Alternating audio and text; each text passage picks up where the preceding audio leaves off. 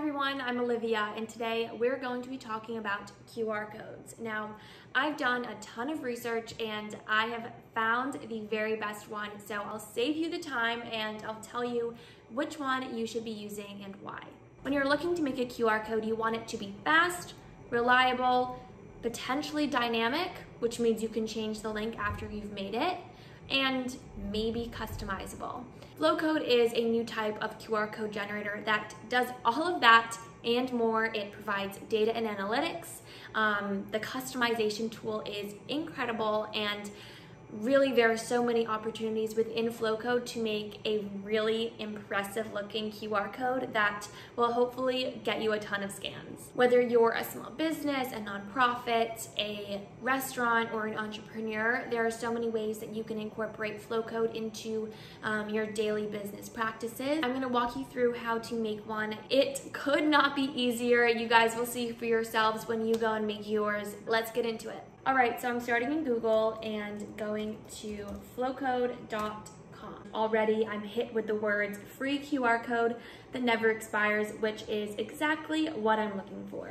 Let's go ahead and make our code. So here on the left, you can choose your destination for where your code ends up. I'm already loving that you can upload a file. So if you want it to go to an image, a video, Google Doc, so on and so forth. There are really so many opportunities here. For today, I'm gonna keep it simple and I'm going to make a flow code for my favorite coffee shop. Step 2, I'm gonna enter the website I want my code to go to. So for today's purpose, I'm going to make my code go to the coffee shop menu. Once we have uploaded our destination, in my case a website, we are going to scroll down to do step 3, which is to design the code.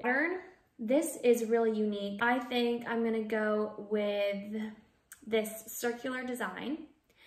Now let's choose a color. So as I mentioned, I am making my code for the coffee shop that I absolutely love, and their color is red. So I'm going to choose red.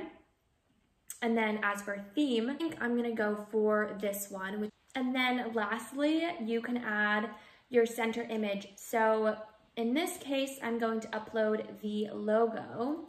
So as you can see, the cafe's logo is now populated there in the center of the code, which makes it very personalized. Once you are happy with your final code, you then plug in your email address and get the code sent to you. For this code, I want it to be in a JPEG, so you can choose what file type you want, and then I'm gonna plug in my email. Then your code will be sent to your email and you're good to go. This is what the finished flow code looks like after you have downloaded it, and this is, just a sneak peek at what your dashboard will look like once you have made an account. The world is really your oyster when it comes to what you can do with these codes once you've made it. I'm going to quickly show you how to pop it into a Zoom background. So, while you're communicating over Zoom, you can get people scanning your codes and checking out your web page or any destination. All right, so if you want your flow code to be your icon on Zoom, then you can head over to your Zoom dashboard and click change.